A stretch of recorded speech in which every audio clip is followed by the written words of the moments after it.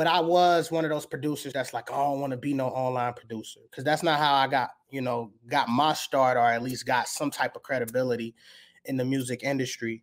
I was fortunate enough to get, a couple of placements as like my first start offs, but I was kind of against it. I'm like, online beats, internet, no, I don't want none of that. No.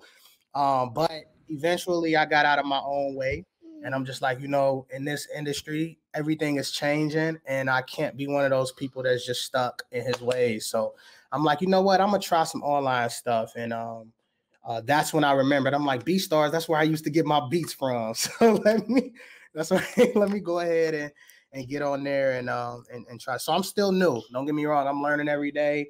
I'm sure some things you could teach me. But yeah, that's kind of how I got my start. I wanted to stop being stubborn. So you had just said that you were kind of like, I guess the word would be apprehensive about getting online. Can you speak to why that may have been, and what was the catalyst for you actually jumping on when all was said and done?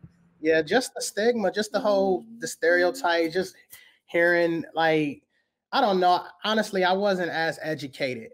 I would just listen to what other people would say, and just like the whole, the back, like the stuff that comes with online producing. Like, if you this big producer online, whether if it's YouTube and stuff like that, then you may not hear much of a big placement kind of thing that comes with it. Like, it's either, for me, I thought it was either one or the other. You either gonna be an online producer and that's it, that's where your career stops, or you're gonna be somebody that's getting placements and actually, you're not in that saturated world. So that's kind of how I was again, I was stubborn, and I didn't want to educate myself and actually dig into how beneficial it could be to actually market yourself and put yourself out there. But what got me into it was just honestly, placements slowing up. We all know this game. You can have the hottest beats in the world. That don't mean Meek Mill is gonna rap to your stuff. That don't mean Jay-Z is gonna hear your stuff. And just realizing how slow that was, and I'm just like, I gotta do something. I can't sit around waiting on somebody to put me on, or somebody to rap to my beats, or hoping that Rick Ross put the song out, that I'll probably produce for him. And I'm just like, I gotta get myself out there. So that's kind of what really said, I'm gonna get on this online stuff and learn. I mean, you got yourself out there. You have a pretty solid list of credits over here that we'll share with people later.